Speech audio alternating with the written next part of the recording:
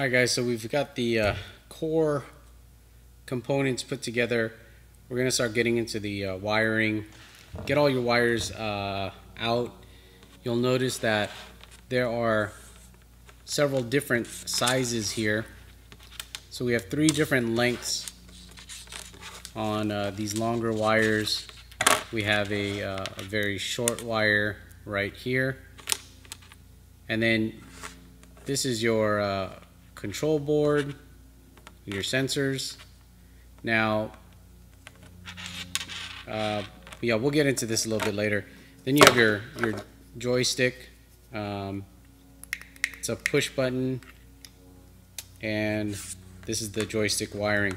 We'll do the joystick last. It's optional. You don't necessarily have to have a joystick. It is just optional. So we'll wire this one last. The first thing I guess you want to start out with is this is your baseboard. It's going to be mounted to the back here. Now we won't get into doing project boxes or anything right now, but it will be mounted here. So all of your wiring is essentially going to end up in this location. So we'll put that aside. What we want to do is we want to pick out our wiring and make sure that we have the right wires going to the right motors. You want the longest wire to go to the furthest motor, which is probably the pan motor at the top. So your longest wire is going to run all the way up here to the top. Your shortest one is going to run on the roll back here, because your board is literally going to be sitting right next to it. So your short wire will go here. The medium length wire will run over to your tilt all the way up here. And so to do that, it's going to be similar to my last video. I'm going to attempt to run the wires underneath here up through this tube, and there's a slot in this little elbow bracket on this side. So I'm going to run it through this tube, go down through this tube right here. So the wiring is going to come through here, and then we'll find a way to get it out from the front of the tube. Let's see. So we'll have the wire come up this way through this tube, come out through this tube, and then back up through the shaft here, and then out through the top of the motor, and then plug that in here. So let me do that. It may require me to kind of loosen some things, hopefully not.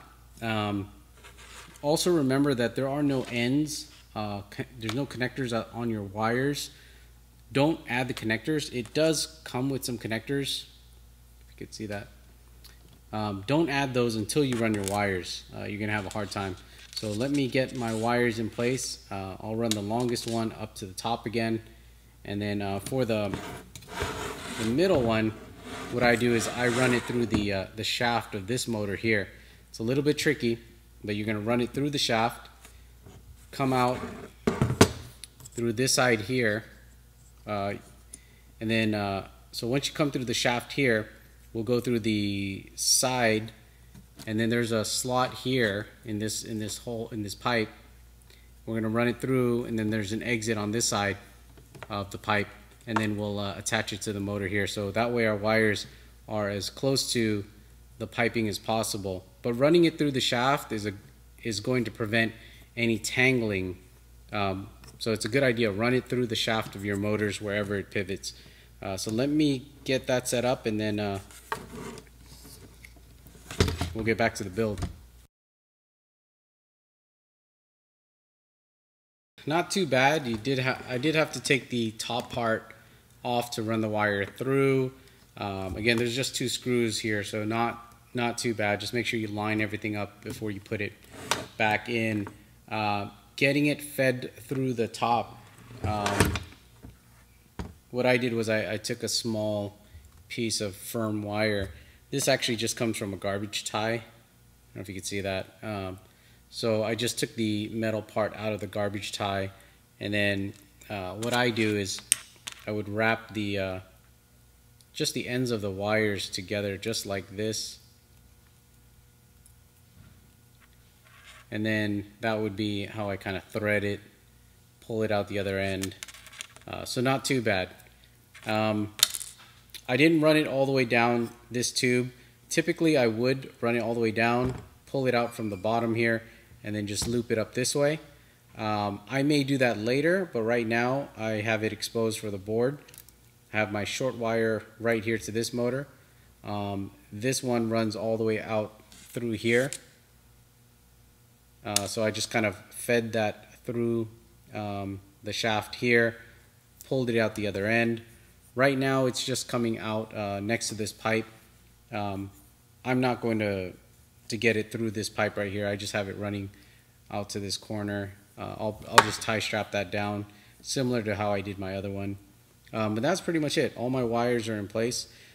So as far as the wires that come with it, you will have one with 4 pins here, and those don't go to the motors. So what you're going to do is you're going to pull out all your wires. The longest one with 4 pins, you're not going to use that for the motors.